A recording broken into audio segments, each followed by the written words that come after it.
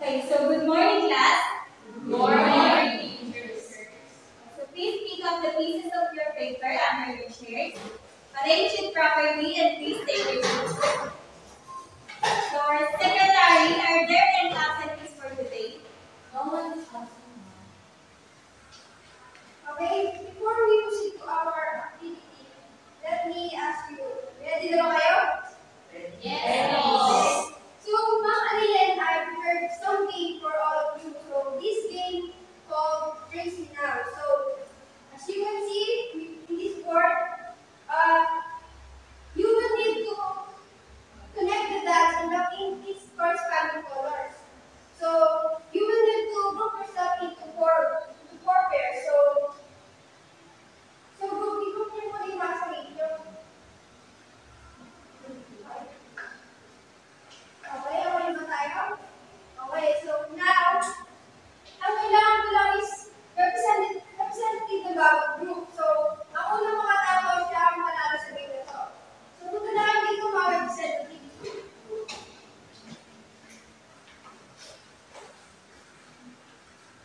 Okay, sabay-sabay ah.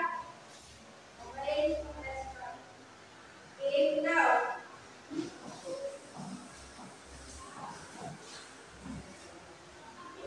Okay, you have a winner from the group of Jemaries. So let's have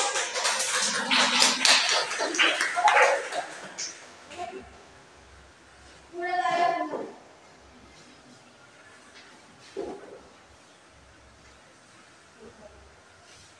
So now, let me ask you if you still remember our discussion yesterday. So anyone can recall the topic yesterday?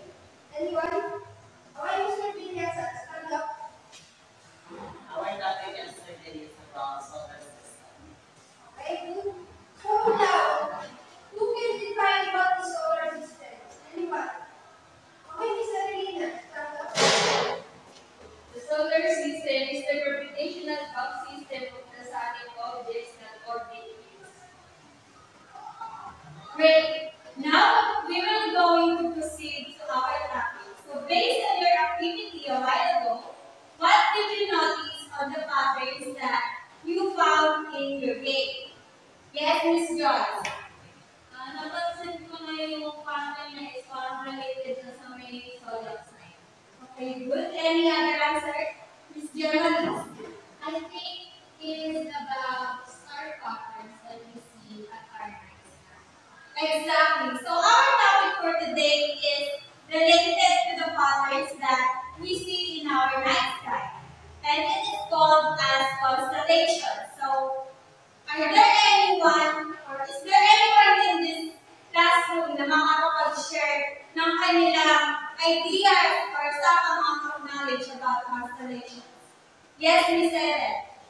For me, constellation is any pattern that we can see in our sky that is uses destination line as a guide for their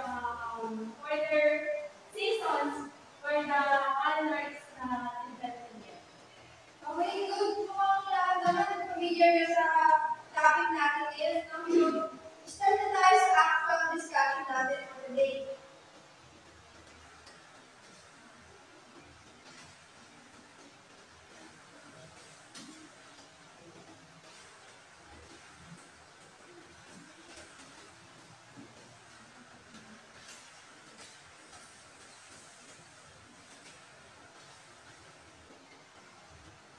Okay, so star.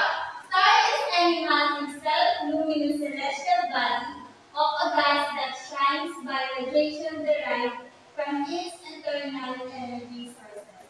So, ang star natin, nade-develop siya during the presence of a giant and slowly rotating cloud that's full of hydrogen and helium gas. And it is called as nebula. So in our solar nebula, meron tayong nakikita ng mga clouds. So, because of its gravitational pull, nagkakaroon ng disturbance and then yung mga clouds na to, nag-trigger siya para mag-collapse siya inwards and mag-freeze. So, kapag nag-collapse na yung clouds na to, magkakaroon na tayo dito ng rotation. And then, ito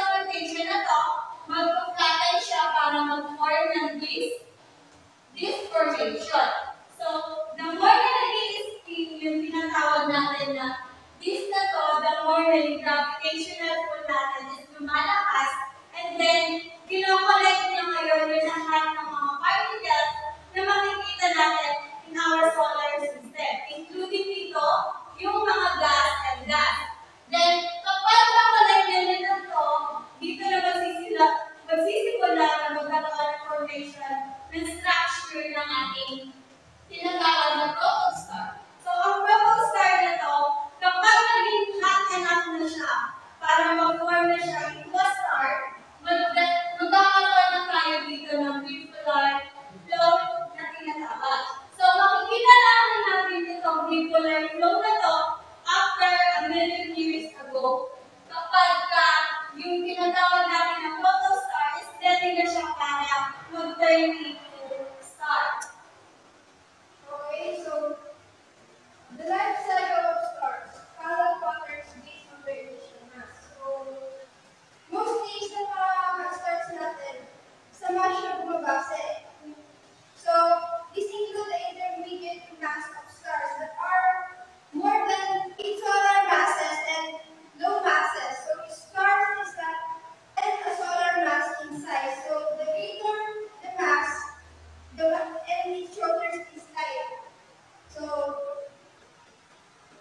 according to NASA, objects smaller than a tenth of solar mass do not have enough gravitational pull to ignite nuclear fusion. Some might become field stars known as brown dwarfs.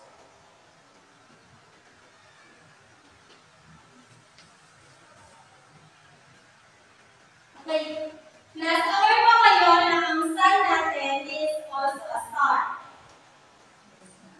Yes, exactly. Ang sun natin ang tawag natin ay isa din siyang star. So, ang sun natin is na-form siya about 4.5 billion years ago in a Milky Way galaxy's horizon square. So, nade-develop siya or nag-work yung sun natin during the solar nebula na nakalap, and then during the formation nito, yung matter is nag-condense siya para mag-form siya ng ball-like gas na tinatawag natin na sun. So, meron characteristics ang sun. So, itong characteristics ng sun natin is yung mag-lead para ma-consider natin yung sun natin as a heart of our solar system.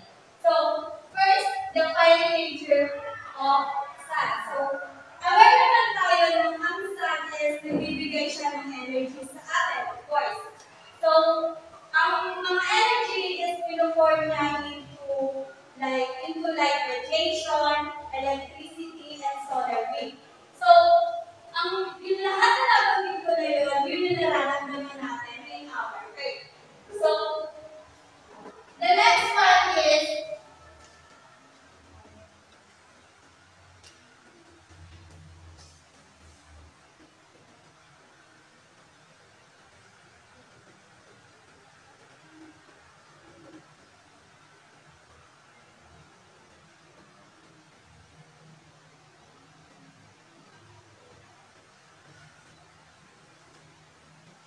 okay, so the next one is the gravitational force. Yung sun natin, meron siyang tremendous gravitational force. So, yung sun natin, meron siyang 99.8% na mass in our solar system. And then yung mass na to, yung nagpo-cause para magkaroon ng enough gravitational force yung sun natin para i-handle lahat ng planets in our solar system. So, alam niyo ba kung gaano karami yung kaya niyang i-handle in our solar system? Meron tayong 8 planets na kaya niyang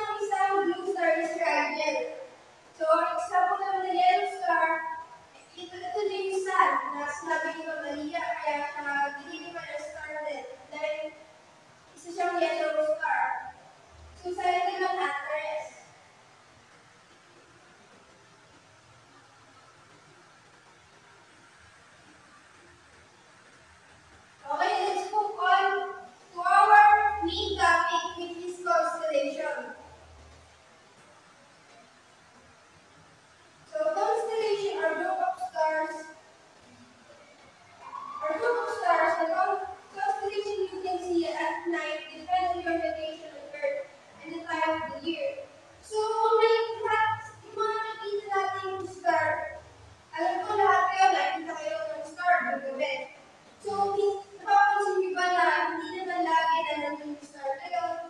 So, may nakadepende kasi yung kung nasa lugar ka at yung oras.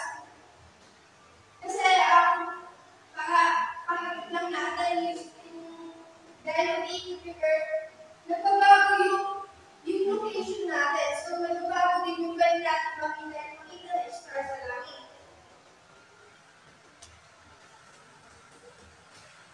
So, constellations were named after objects, animals, and people long ago. So, punta tayo sa ancient times. So, ano ba yung silbi ng constellation na to dati? Or since meron itong panahon? So, nigamit ito para makita nila kung ano yung changes sa orbit ng Earth.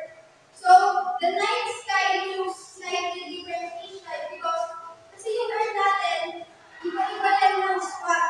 Kasi nga, umiikot tayo. So, may Earth rotation, kaya nagbabago din yung places ng ano.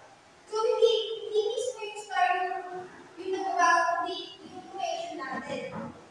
So, take note that. So, the stars appear each night to move slightly west, according where the night before. Your location on Earth also determines what stars and constellation you see. So, and gaano kataas yung mga pwede mo makita. So, meron tayong tinaw ng mga northern hemisphere stars and meron naman sa southern.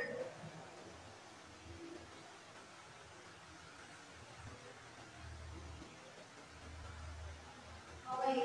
So, punta muna tayo so ito yung ano natin. So, sa northern hemisphere, iba din yung makikita natin yung mga constellation doon at iba din yung makikita natin sa southern hemisphere. So, doon muna tayo sa northern hemisphere. So, sa northern hemisphere, makikita natin yung constellation ng Arabella, Sagittarius, and Scorpius. So,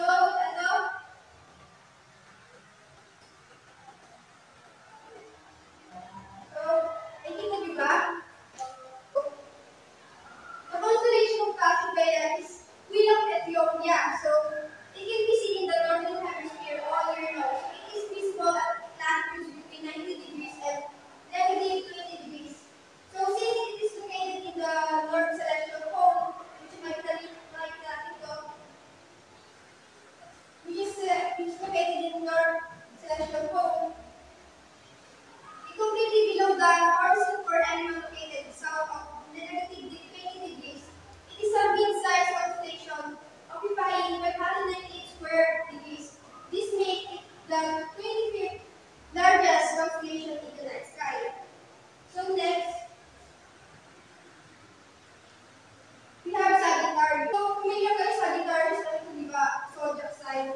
So, doon nila kinuha kasi ang sabi ko kanina yung constellation, nagpo-connect siya ng gas na pwede mag-form of object, animals, or person. So, Sagittarius. Sagittarius, it can be seen in the summer in the northern hemisphere as far north as 55 degrees and in winter in the southern hemisphere. So, it is one of the largest southern hemisphere. It is one of the largest and easy to recognize due to its asterism or grouping of stars. So, nakikita niyo, di ba? Compare sa Cassiopeia, mas madami siyang stars na pwede i-connect. So, yun na dahil sa grouping of stars that form a teacup shape. So, next is Scorpius. Okay, kita niyo ba? Okay. So, Scorpius naman, it happens to be the location for several interacting exoplanets who have metrics ranging from extreme and age to potential habitability.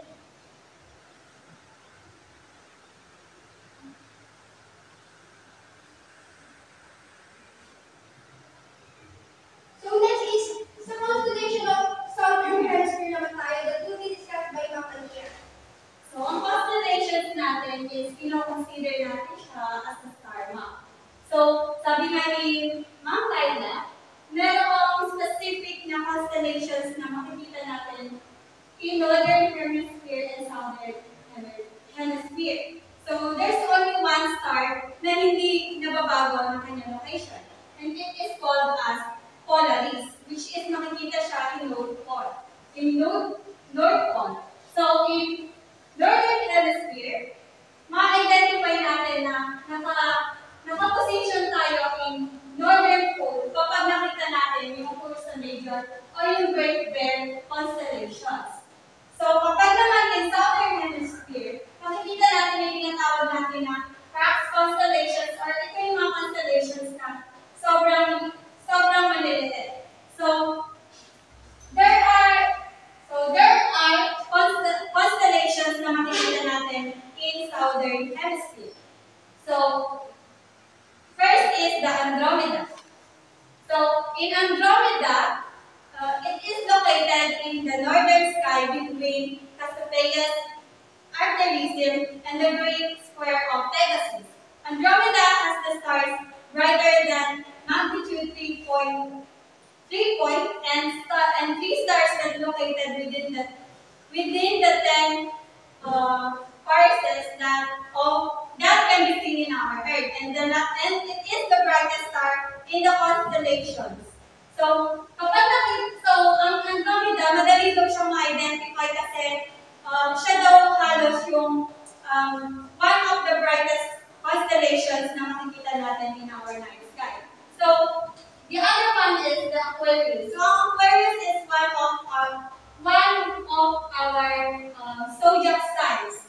So, ang Aquarius kasi it is the 10th largest constellations in our sky according to the astronomy. So, but there are no particular bright stars in the constellations, and it can be difficult to view it by the naked eye. So, even so, about 980 square and degrees, it takes up more than 2% of the night sky that it can be visible. So, the other one is the Orion's constellations.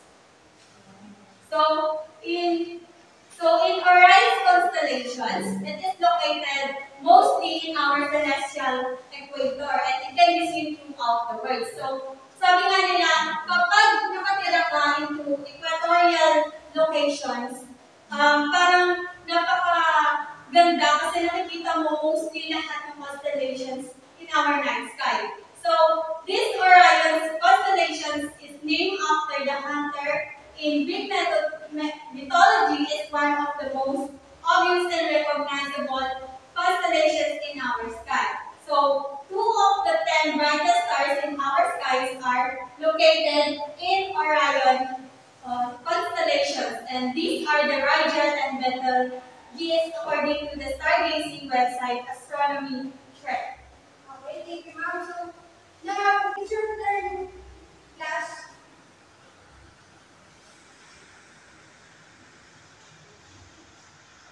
It's your turn. So, can anyone give me some constellations in the sky? Anyone? Okay, Jemaries. Can you give some other constellations in the sky? My example is Leo constellation. Okay, so what are the characteristics of a star? Okay, so the secretary. Color, sizes, and meaning. Okay, so enumerate the colors of the star. Ms. Ellirina? Red, yellow, and white. Okay, good. How about the sizes of the stars? Okay, Mr. Gabriel. Super giant, medium, and dwarf. Okay, good. Okay, so since you learned a lot today, get a piece of paper and we will going to give you a quiz.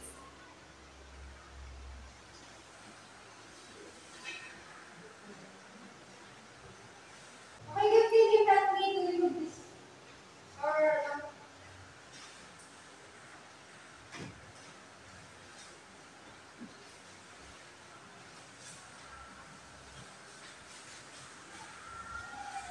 okay, thank you, Gabriel.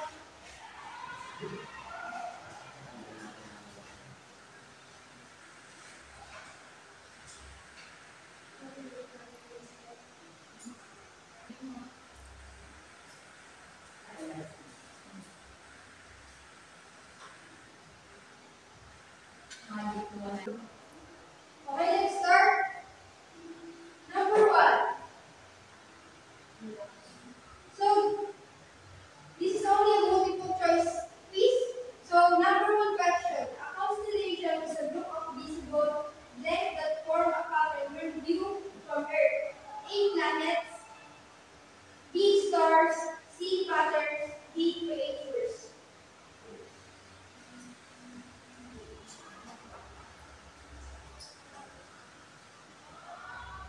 Very done. And number 2, the constellation pattern that may take the shape of an blank or object such as a crown or compass. A. Planets, stars, animals, people. B. Stars, animals, people, man. C. Man, animals, stars, planets. And D. Animal, mythological creature, man and woman.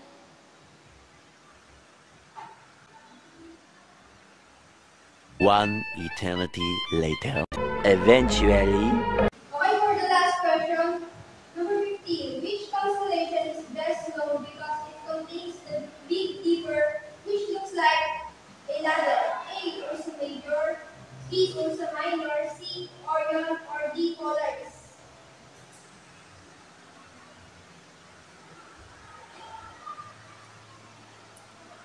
Okay? So, finish or not finish, please pass your paper in front and take a picture of your assignment that you are going to submit for our next